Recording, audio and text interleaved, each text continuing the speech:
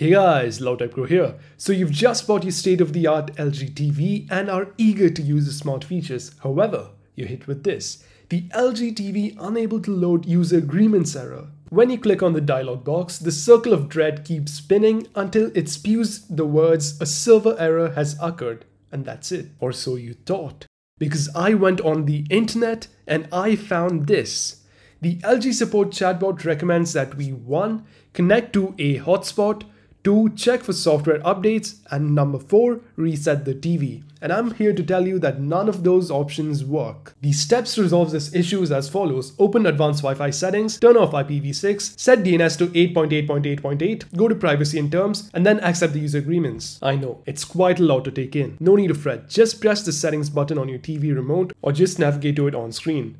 And then go to general settings and scroll down until you reach network. Click on it and then go for the Wi-Fi connection option and go to other network settings, scroll down to advanced Wi-Fi settings, and then first off turn off IPv6 and then go to the edit option at the bottom and turn off set automatically. Now scroll all the way down to the page until you reach the DNS server option, clear the DNS server which is there currently and set the new one as 8.8.8.8.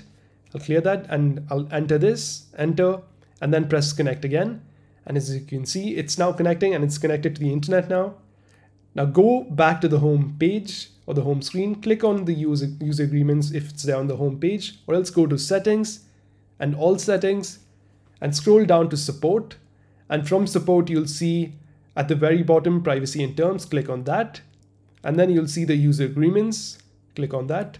And then you can read through this at your own will and pick and choose which one you want to agree or not agree to, or you can just press or select the select all option at the bottom. I'll just do that and then click on agree. This brings you back to the home page and now you need to sign in to your LG TV. So click on the LG account sign in option. I suggest you sign up on your phone or computer for a better and easy experience and then sign in on the TV itself. So put all your details in and click on sign in. It's going to ask you to put a nickname, so do that.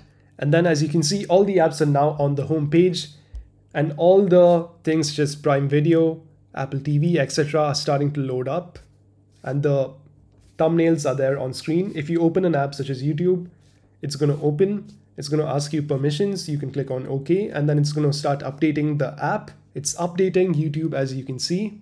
It's pretty fast, I would say. And there you go, it's been successfully updated. And to show you guys that it is indeed working, I'm going to search for the LG OLED TV test. So I'll just type that in. If it still does not work, the other solutions to the issue is to connect via Ethernet, connect to a phone hotspot, update software via USB, soft reset the TV, and as a last resort, reset the TV to factory settings. Thanks for watching and see you guys in the next one.